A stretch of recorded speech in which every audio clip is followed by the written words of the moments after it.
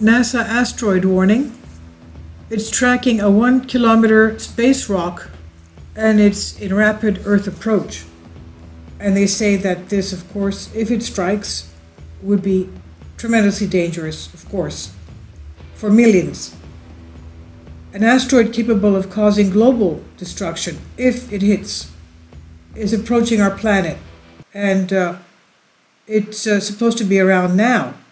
The U.S. space agency NASA found, this is by Sebastian Ketley, Express UK, NASA's automated asteroid tracking system spotted a potentially cataclysmic rock. It's dubbed 2002 PZ39. It's estimated to measure up to 3,280 feet. That's 1 kilometer across, so that's pretty big. The asteroid is barreling through space at more than 35,500 miles an hour. That's 57,240 kilometers per hour. And at this speed, NASA said the asteroid will make a very close approach to Earth tomorrow. That is today. And according to them, any rock this big has, of course, a potential to kill millions if it impacts the Earth. NASA says if a rocky meteoroid larger than 25 meters, which is about, 70 feet, but smaller than 1 kilometer, a little more than half a mile, were to hit Earth, it would likely cause local damage to the impact area. If they said we believe anything larger than 1 to 2 kilometers, 1 kilometer is a little more than half a mile, could have worldwide effects. The potential of such an impact from asteroids was outlined in the 2018 White House report on the so-called Near-Earth Objects, NEOs, National Near-Earth Object Preparedness Strategy and Action Plan, warned that asteroids up to 1 kilometer across can initiate a chain of natural cataclysms which would be devastating for Earth. They said they can trigger earthquakes, they can trigger tsunamis, and other secondary effects that extend far beyond the immediate impact area.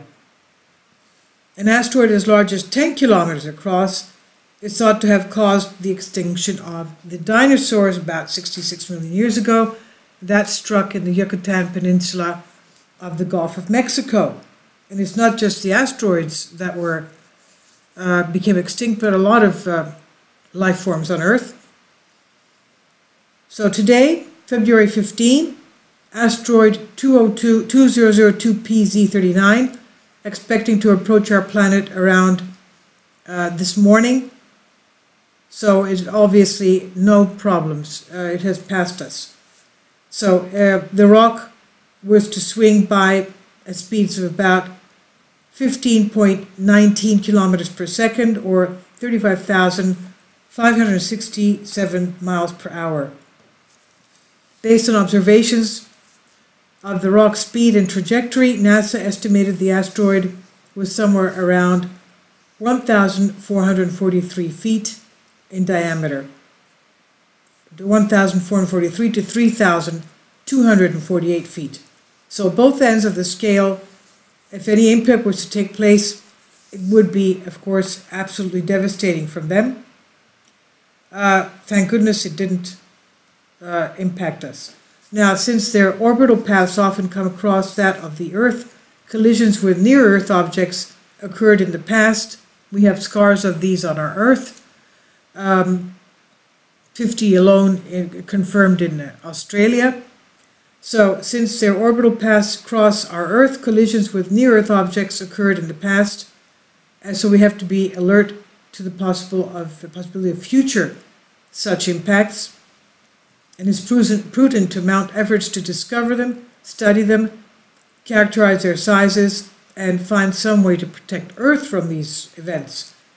But does the U.S. Space Agency NASA expect an asteroid to come this week? Thankfully, no.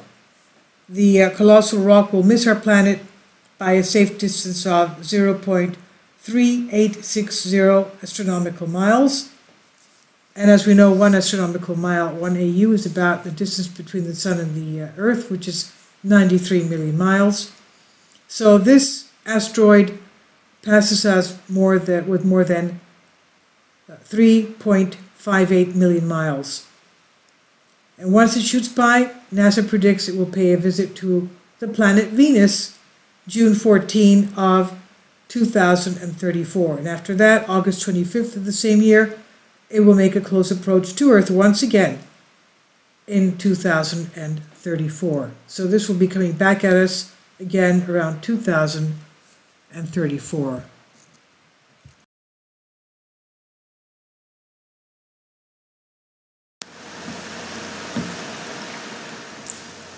If you'd like to join me on my Patreon account, you will hear content not covered by mainstream media. These riveting stories will be based on my research, and I will state my opinions and give my personal insight on diverse and controversial subjects and world events not covered by mainstream media, and not supported by YouTube guidelines. So whatever I have on my Patreon, most of those will not be on my YouTube channel. Please consider becoming a member today. More of the most significant and important videos will be on my Patreon channel. Your support helps me to continue my research and keeps this YouTube channel alive. And we depend on your support, your generous charity, because we help economically challenged families here in Athens, Greece, in Kapota, and we also help the young generation with university tuition and the community around our church. Thank you.